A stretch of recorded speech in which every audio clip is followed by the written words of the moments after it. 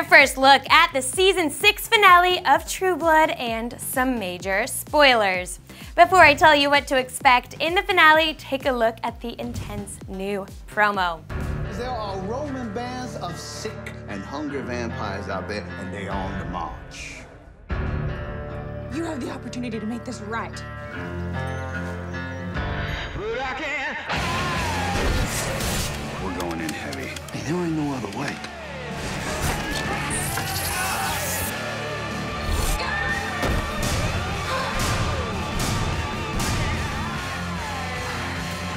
I can't give you back what you lost. My evil way. Yes, that was definitely some type of wedding ceremony that you saw Warlow setting up for, and that's because we will see Sookie consider her future with Warlow. Whether or not she becomes a vampire fairy bride is still up in the air. One thing is for sure, if you look closely, not only does she reunite with Jason on Sunday, but you also see him carrying her, and subsequently you see Sookie drinking someone's blood. What does it mean though?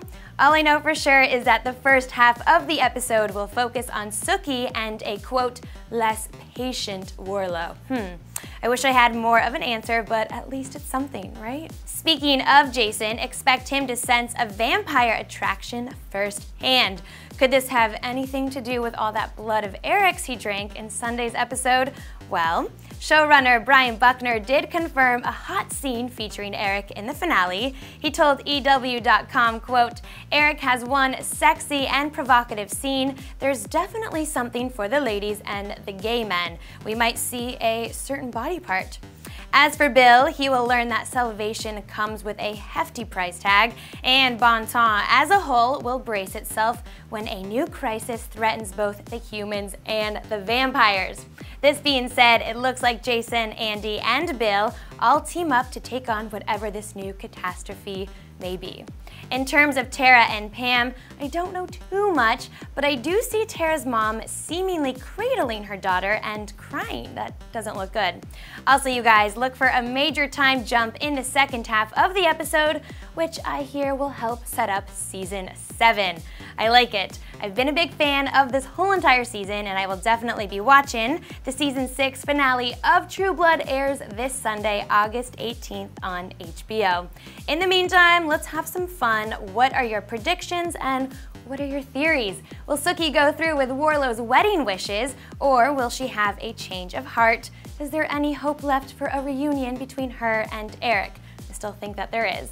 And what's in store for Bill's future? Let me know what you think, let's be friends and talk it out, and then make sure you subscribe for all the latest TV scoop on shows just like True Blood. In Hollywood, I'm Katie Krause, and I will see you back here next time.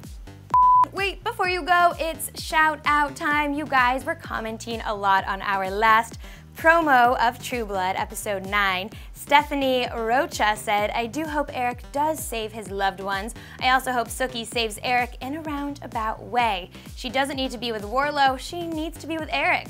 If she should be turned, she can still be Eric's wife and not Warlow's." Good point. And then Kidda Floor 1 said, "Honestly, I am hoping Sookie does not become a vampire. It would defeat the point of the story and her attraction. As for Eric, I hope he saves the day, which I am confident he will. If Sookie ends up with anyone, it has to be Eric. Team Eric all the way."